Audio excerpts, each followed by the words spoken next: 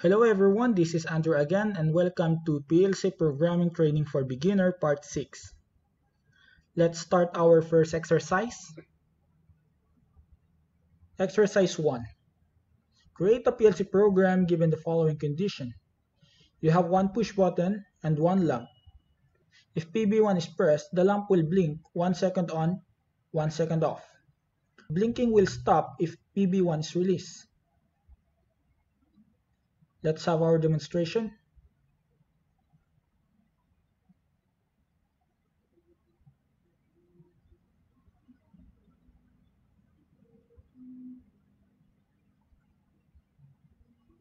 Okay, as you can see, the lamp is blinking while you're pressing PB1, and the moment you release PB1, the blinking stops. Okay, I want you to pause this video right now and try to solve it by yourself. Then after that, you can resume this video so that you can compare your answer. Okay, let's continue. This will be my answer to this exercise.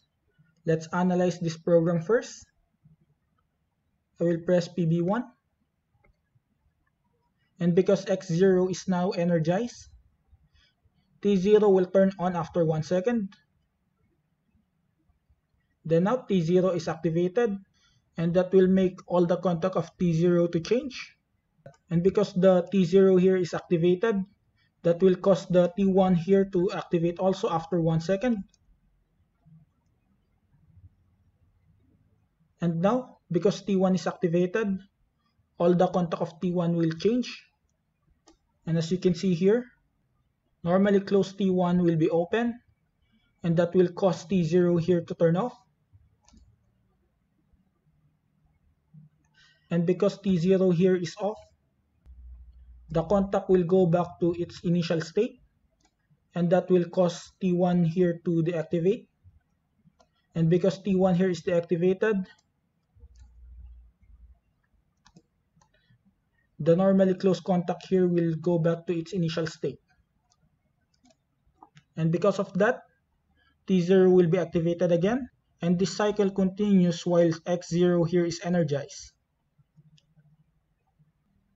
And this cycle will only stop if we will release PB1. Let's have our simulation.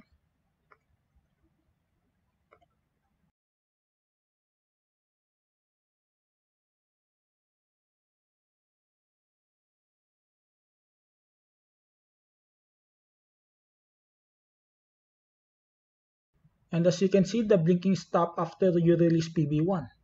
And that's how we solve exercise 1. And now let's go to exercise 2. Create a PLC program given the following condition. You have 2 push buttons and 1 lamp. If PB1 is pressed, the lamp will blink 1 second on, 1 second off. Blinking will stop if PB2 is pressed. Okay, let's have our demonstration. Let's press PB1.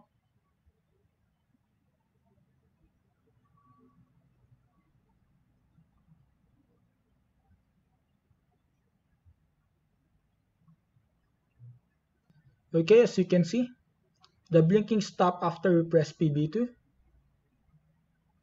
And now, I want you to pause this video and try to do it by yourself. And you can resume this video so that you can compare your answer.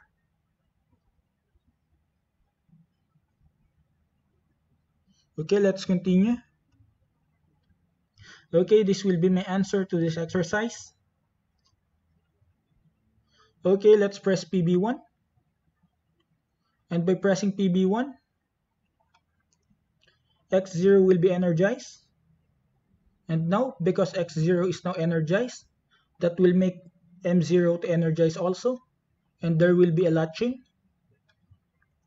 And because of that, even if I release PB1, M0 will still on.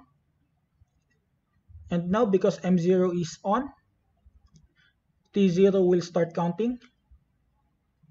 Then after 1 second, T0 will be activated.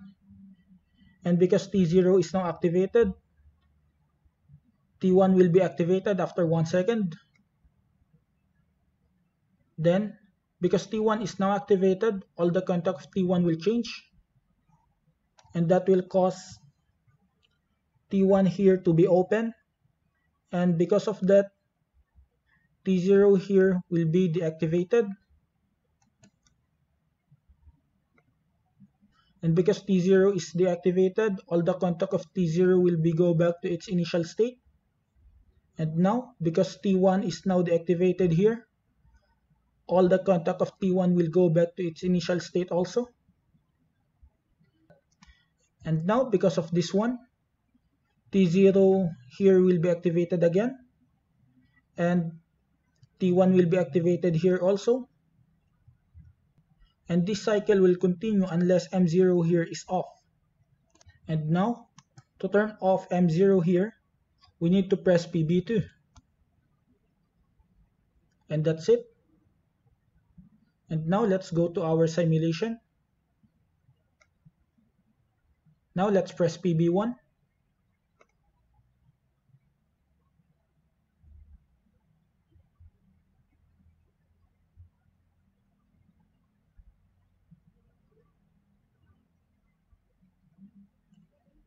And as you can see, the cycle stopped after we press PB2.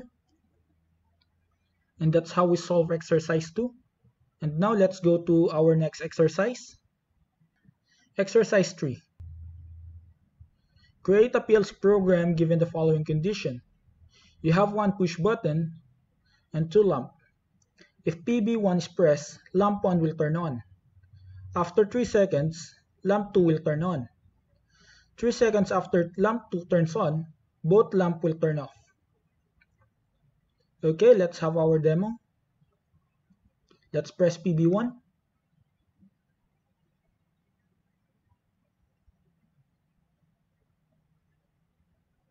Let's have our demo again.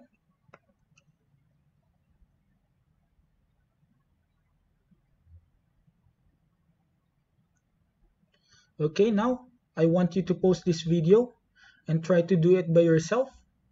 Then after that, you can resume this video so that you can compare your answer. Okay, let's continue. This will be my answer to this exercise. Now, we're going to analyze this program first before simulation. Let's press PB1. After pressing PB1, Y1 will be activated here, and because there's latching, Y1 will not turn off, and that will cause lamp 1 to turn on. And T0 here will be activated after 3 seconds.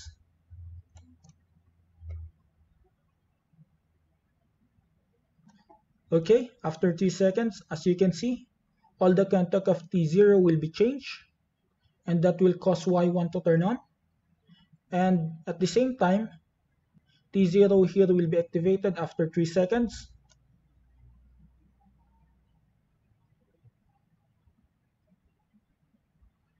And that will cause all the contact of T1 to change. As you can see here, T1 will cause Y0 to turn off, and T0 as well. And because T0 will be deactivated, Y1 will be deactivated also, and that will cause T1 to deactivate here also. And because T1 here is deactivated, the contact of T1 here will go back to its initial state. And that's it. Let's have our simulation.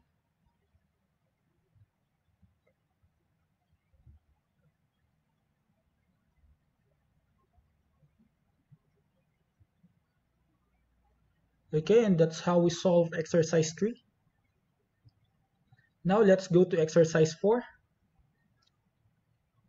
Create a PLC program given the following condition. You have one push button and two lamps. If PB1 is pressed, lamp 1 will turn on. Lamp 1 will turn off 3 seconds after it turns on. 2 seconds after lamp 1 turns off, lamp 2 will turn on. Lamp 2 will turn off 4 seconds after it turns on. Okay, let's have our demo. Now let's press PB1.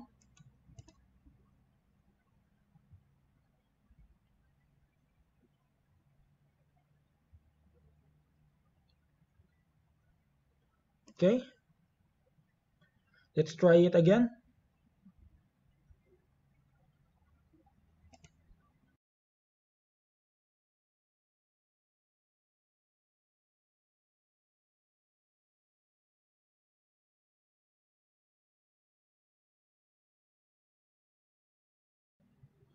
Okay, now I want you to pause this video and try to solve it by yourself. Then after that, you can resume this video and compare your answer. Okay, let's continue. First, I want you to analyze this program first. Let's press PB1.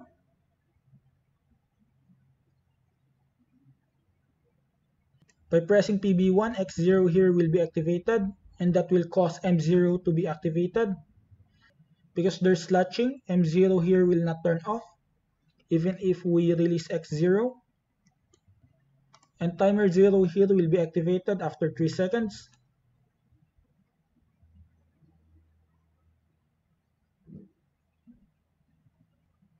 And because timer 0 is now activated, all the contact of timer 0 will be changed. The normally open contact here will allow the signal to flow to timer 1. That will be activated after 2 seconds. And the normally closed contact here of T0 will make Y0 to turn off. Then now, after 2 seconds,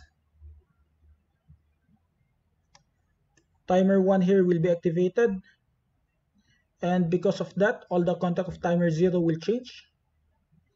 And that will allow Y1 to turn on. And after that, T2 will be activated after 4 seconds.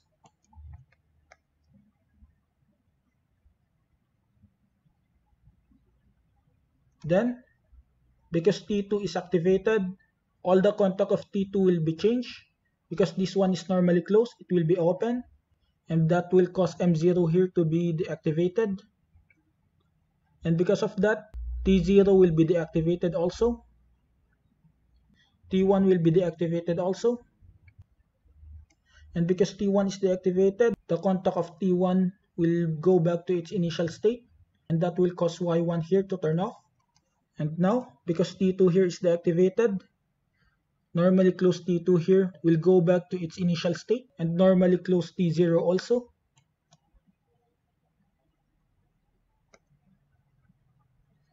And you need to press X0 again to repeat the cycle.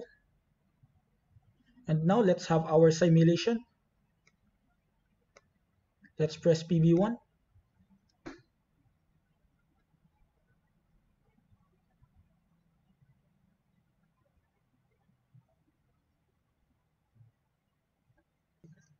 Okay, I hope you enjoy watching this video. And please wait for the next episode of my tutorial. And that's it. Please subscribe to my YouTube channel. Please click the notification bell to notify you for new video. Please like and share my YouTube videos. And please like my Facebook page, the Gizgon Mechatronics Engineering Skills, Tips, Tricks, and Learning. And please click see first on Facebook to notify you for new posts. And thank you again. See you next time.